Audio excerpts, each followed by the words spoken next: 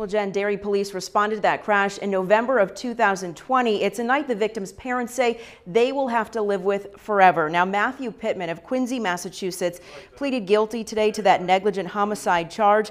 Officers responded to Wyndham Road in Derry just before 4 in the morning on November 11th, where they discovered Pittman and 19-year-old Molly Rockwell. They say she had been ejected from the car. They were both taken to Parkland Hospital. Rockwell was later brought to a Boston hospital where she died.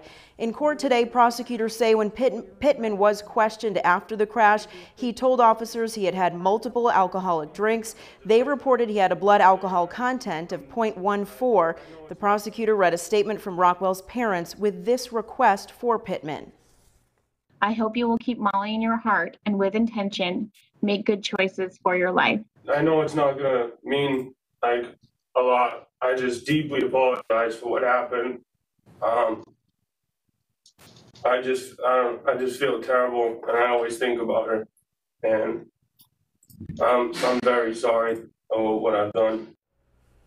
Now, as part of his sentence, Pittman must also be assessed for substance abuse treatment and then complete that treatment if it's needed. Reporting live, I'm Charisse LeClaire, WMUR News 9.